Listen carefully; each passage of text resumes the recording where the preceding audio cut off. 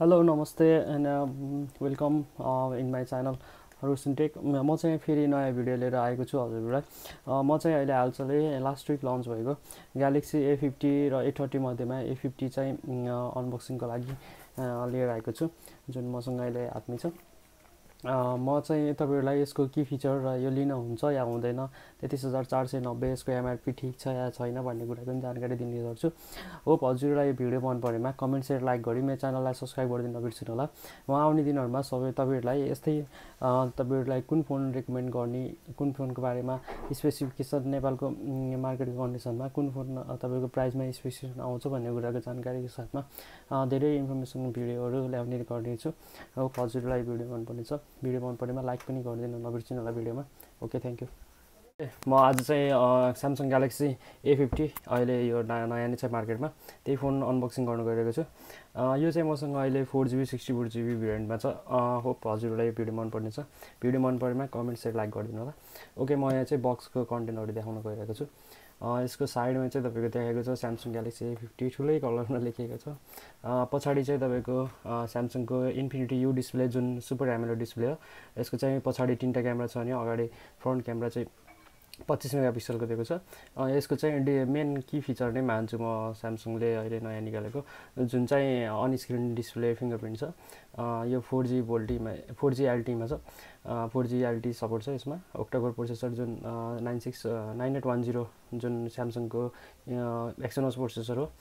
यसमा चाहिँ 6.4 इन्चको जुन अगाडिको डिस्प्लेको साइज 6.4 इन्चको छ भने तपाईको के देख्न सक्नुहुन्छ, क्यामेरा चाहिँ तीनटा छ, जुन 25 5 + 8 को छ कम्बिनेसनमा छ भने 25 मेन मेगापिक्सल जुन मेन सेन्सर हो भने 5 मेगापिक्सल डेप्थ सेन्सिङको लागि युज गरेको छ भने स्यामसङले, अनि 8 मेगापिक्सल चाहिँ तपाईको वाइड एंगल क्यामेरा छ यसमा, अनि फ्रन्ट क्यामेरा चाहिँ 25 मेगापिक्सल छ र 4GB इन्टरनल मेमोरी भइहाल्यो।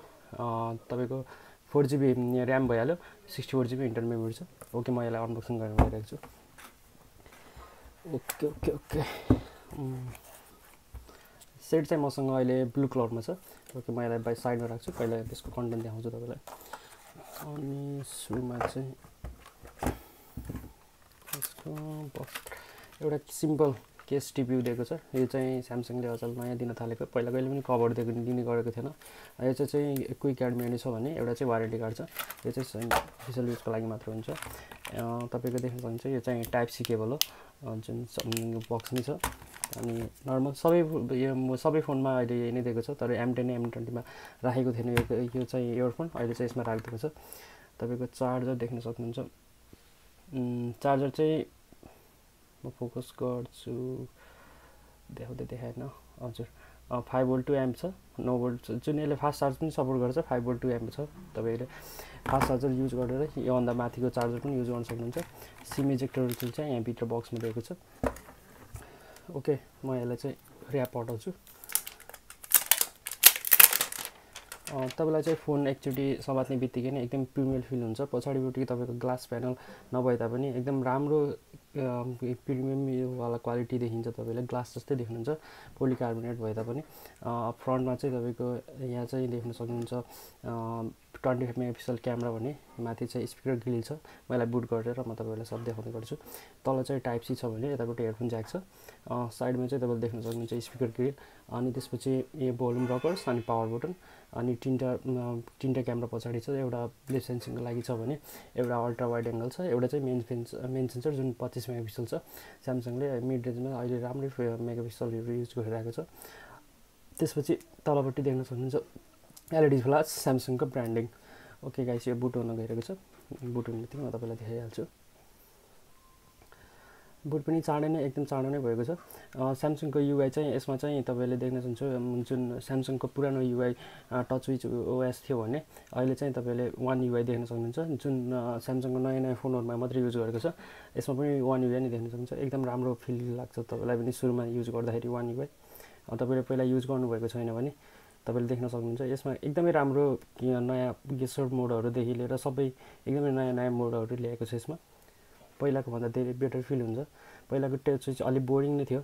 म फिंगरप्रिन्ट चेक गरेर देखाउँछु तपाईलाई। In-display fingerprint pattern. Okay guys,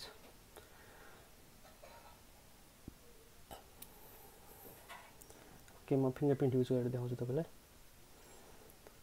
okay अलि ढिलो नै गरे तापनि यो चाहिँ सुरुमा भएको हुँदाखेरि तपाईँलाई पनि इन्ट्रेस्टिङ लाग्न सक्छ। मलाई पनि एकदमै इन्ट्रेस्टिङ लागेको थियो। मैले पनि फर्स्ट टाइम युज गरेको मोबाइल भनेको यही नै थियो। 95 ओके 100 भएको छ। ओके देख्न सक्नुहुन्छ अब तपाईँले। यो चाहिँ सेटको बुट आउनु हुँदै गइरहेको छ। तपाईँको डिस्प्ले क्वालिटी चाहिँ सुपर एमोलेड युज गरेको हुनाले एकदमै प्रिमियम फिल गर्नुहुन्छ तपाईँले।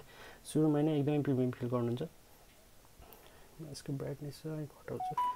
ओके सुरुको वालपेपर नि एकदमै क्लियर छ, जुन चाहिँ तपाईँले सुपर एमोलेड पहिलाको स्यामसङको युज भएको सबै फोनहरूमा लगभग धेरै जसो फोनमा स्यामसङले सुपर एमोलेड युज गर्छ। यसको वान युआई चाहिँ मलाई एकदमै दामी फिल भएको छ, जुन तपाईँले अरू स्यामसङ फोनहरूमा यस्तो फिल पाउन सक्नुहुन्न। स्यामसङको नयाँ अपडेट सबै फोनहरूमा आउँदैन वान युआई। अहिलेको लेटेस्ट फोनहरू र जुन स्यामसङको S9 देखि माथिको फोनहरू S9 S9 प्लस S8हरूमा आयो होला सायद, तर S9 प्लसदेखि माथिको फोनहरूमा चाहिँ रेगुलर अपडेट आइरहेको छ। यो वान युआई चाहिँ एकदम राम्रो छ। ओके म यसको चाहिँ तपाईँलाई फिङ्गरप्रिन्ट एकचोटि राम्रोसँग देखाउन गएको छु। यहाँ देख्न सक्नुहुन्छ इन्डिकेटर यहाँ छ। स्ट्यान्डली खुल्छ तर त्यस्तो अल्ट्रासोनिक जति फास्ट त छैन, तर स्ट्यान्डली नै खुलिरहेको छ। ओके यो चाहिँ म अब एबोट फर्ममा जान्छु। सफ्टवेयर इन्फर्मेसन तपाईँले देख्न सक्नुहुन्छ वान युआईको जुन स्यामसङको आफ्नो युआई छ त्यसको 1.1 भर्जनमा छ भने एन्ड्रोइडको 9.9 भर्जनमा छ। क्नक्स भर्जन चाहिँ 3.3 मा छ। यो चाहिँ तपाईँले आउट अफ बक्स 9.0 मै देख्न सक्नुहुन्छ। यो फोन चाहिँ अहिले मार्केटमा चाहिँ 33,490 मा स्यामसङ नेपालले रिभिल गरेको थियो। अहिले पनि 33,490 मै पाउनुहुन्छ तपाईँले। यो फोन चाहिँ तपाईँको कम्पिटिटर भनेको साइडमा A2 छ भने एउटा चाहिँ तपाईँको हुवावेको नोभा 3i छ, जुन योभन्दा माथि छ भने A2 चाहिँ योभन्दा तल छ। यो नयाँ फिचर एकदमै स्यामसङले युज गरेको प्रोसेसर पनि राम्रो छ, डिस्प्ले पनि राम्रो छ, क्यामेरा पनि बेटर छ। अनि तपाईँको अल्ट्रासोनिक डिस्प्ले अल्ट्रासोनिक फिङ्गरप्रिन्ट नभएर डिस्प्लेमै फिङ्गरप्रिन्ट भएको फोन चाहिँ पहिला आएको थिएन त्यति प्राइसमा। म चाहिँ अहिले यो फोन एकदमै रेकमेन्ड गरिरहेको छु। म सबैलाई यो फोन या तपाईँले 33,000सम्मको फोन लिन चाहनुहुन्छ भने एकचोटि हेरिदिनुहोस्, या फिचरहरू हेरिदिनुहोस्, लिनुहोस्। Okay thank you.